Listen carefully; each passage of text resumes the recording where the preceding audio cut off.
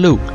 After making the web-controlled pancake backer, I was lost. I couldn't figure out how I could improve on perfection. While I was thinking about what I could make next, it happened. Some say what happened was the modern day equivalent of the apple falling on Isaac Newton's head. Whilst dipping a biscuit into my tea, half of the biscuit got too soggy and fell into the tea.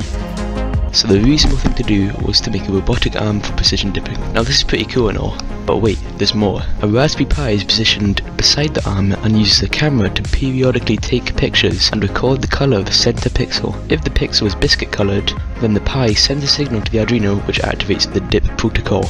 Now you might be thinking, how does the program know what colour a biscuit should be?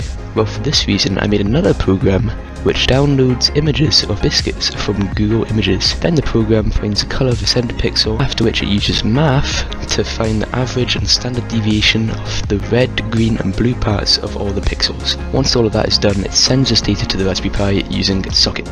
The Pi uses this data to see if the colour it detects is within the range for biscuit colour. This results in the perfect dip every time.